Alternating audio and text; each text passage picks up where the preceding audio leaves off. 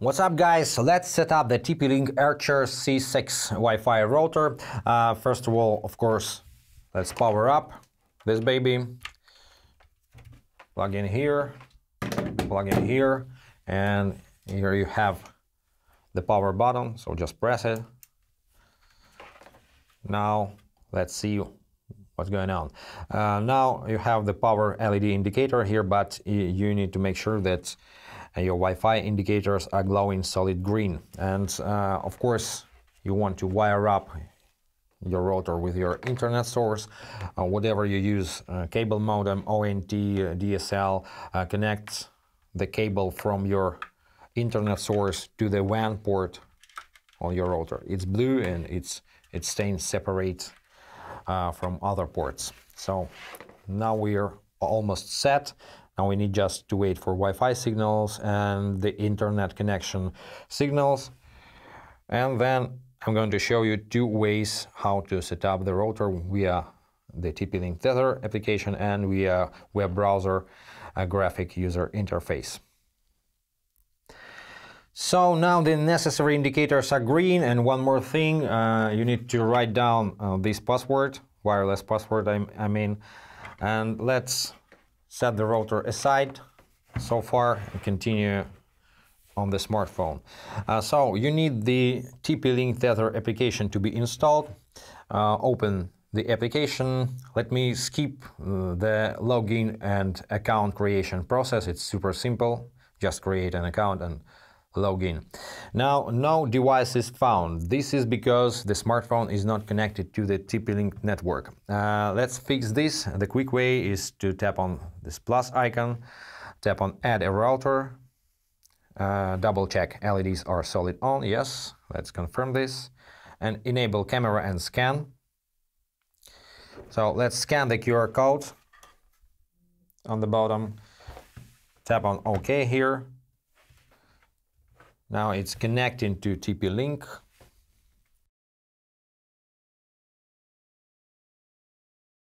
Archer C6 has been found. If in some reason you don't see this window or have any connection problems on this step, you can go to your Wi-Fi settings and connect the router to the smartphone manually. So let's go to Wi-Fi settings. Here you can find TP-Link networks, 2.4G, and I think somewhere we have 5G. Here it is, yes.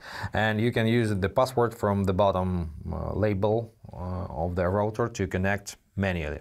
But we are all set for now. Let's set up this device.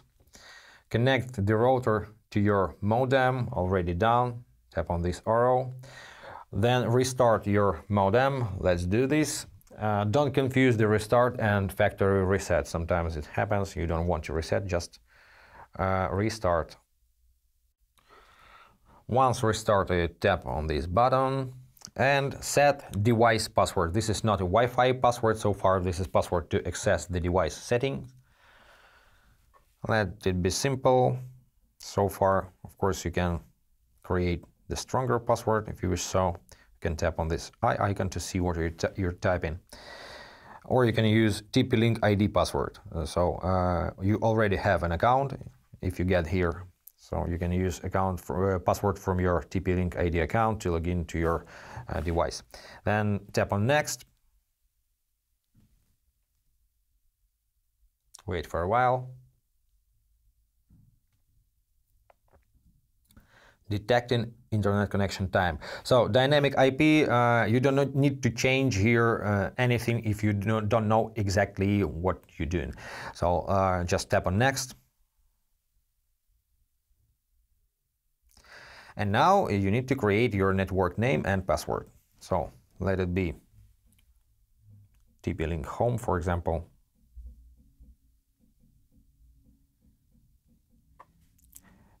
At least 8 characters. At least 8 characters we need to enter here as a password. That's okay for now. We can change the password later in the application settings.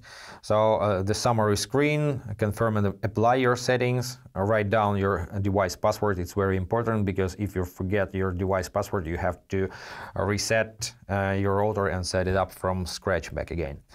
Network name is TP-Link Home. 2.4 G and 5G are unified together. So this is dual band connection. Let's tap on apply.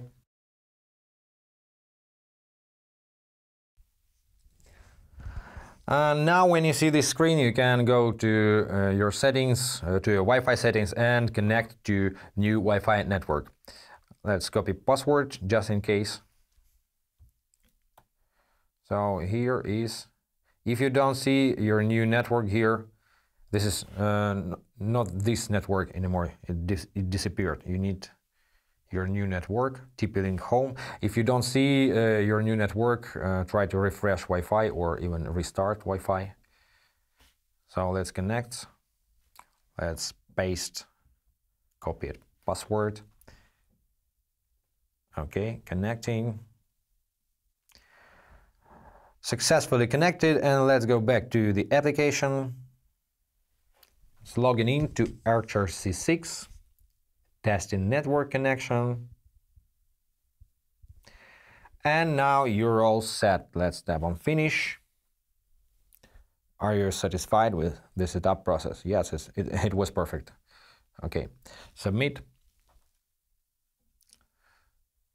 Let's go back to the application. Let's step somewhere. I just want to show you a couple of basic features of these applications, not diving deep into the functionality. So on the home screen, you can tap on Wi-Fi settings and change your Wi-Fi network name and password. Also, you can create a guest network to share the Wi-Fi with your visitors, not revealing your personal Wi-Fi password. You can see who's connected to your Wi-Fi router, block access, and so on. And on the More tab, you have different settings and tweaks. I recommend you go to System and check for firmware updates. I'm up to date, good for me. But now let's go ahead. I'm going to show you the old school browser method so you can get even more control over your Wi-Fi router. And quick heads up, on PC you have to connect to the TP-Link network manually, so get ready to enter this password from the product label. Now let's go. Let's connect to the TP-Link network, go to Wi-Fi settings, open Wi-Fi network list, select the TP-Link network, click on connect, enter your password from the product label, check if it's correct, click and hold on this eye icon. If it's okay, click on next.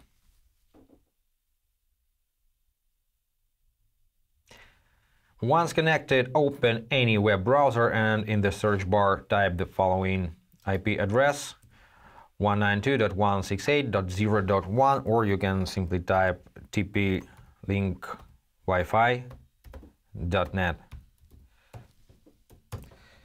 It takes you to the welcome page. Here you have to create the admin password. Don't forget to write it down. And click on Let's Get Started. I don't want to save for now. I don't want. Now you need to log in using your just created password. Log in. Not now. Select your time zone. My time zone is somewhere here. Click on next. Your internet connection type is detected automatically. You can click on this button one more time to make sure everything is correct. This is dynamic IP. It matches this selection, automatically made here. So let's continue. Click on next here. If your ISP only allows internet access from a specific MAC address, please select clone current computer MAC address. I don't need to clone, so I'm okay with this selection. Click on Next. Smart Connect is enabled. Smart Connect means you use dual band connection, so you can separate 2.4 and 5 gigahertz bands or keep them unified, and your devices will connect to the corresponding network at the fastest possible speed. I prefer to leave Smart Connect enabled. So now create the network name and password. You don't need to hide SSID unless you don't want somebody who doesn't know the network's name to connect to this network. Now this is the summary screen. Your network name and password, connection type, Smart Connect is enabled, and that's it. Click on Save and just wait for a while. You need to reconnect your wireless devices to the new wireless network before clicking Next. Okay, let's start with connecting this very computer. My home network. It's connected even without password, but for other gadgets I think you will need to enter this password. So let's click on Next. Network set up successfully. Enjoy the internet. So here you can log in to your TP-Link ID. But for now, let me show you just how to access the settings in web browser graphic user interface.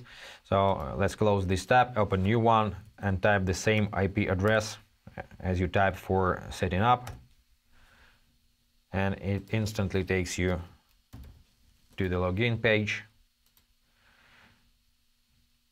Now you can manage basic settings, advanced settings, go back to quick setup and reset up your router. Of course, later you can add this router to your TP-Link Tether application on your smartphone and manage your settings from there. For now, I think you're all set. Thanks for watching, guys. If this video was helpful, thumbs up and subscribe to the channel and be awesome. Bye.